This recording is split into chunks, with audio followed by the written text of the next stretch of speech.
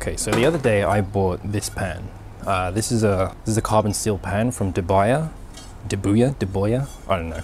But it arrived yesterday and it needs seasoning. So today I'm going to be seasoning this pan. I'm going to be using what Americans call canola oil. I'm just outside now because this is going to get quite smoky and I don't want to be inside the kitchen while this is getting really smoky. I've let my pan get up to temperature, then poured a fairly generous amount of canola oil in it. Keeping the heat on, I just tilted my pan around to get even coverage over the entire inside of the pan. I left the oil in until it darkened a bit, then poured out the excess. Then using a tea towel, I wiped down the inside, but I also wiped the bottom of the pan using that tea towel that had oil in it. Then left the pan on the flame for a few more minutes before letting it cool off.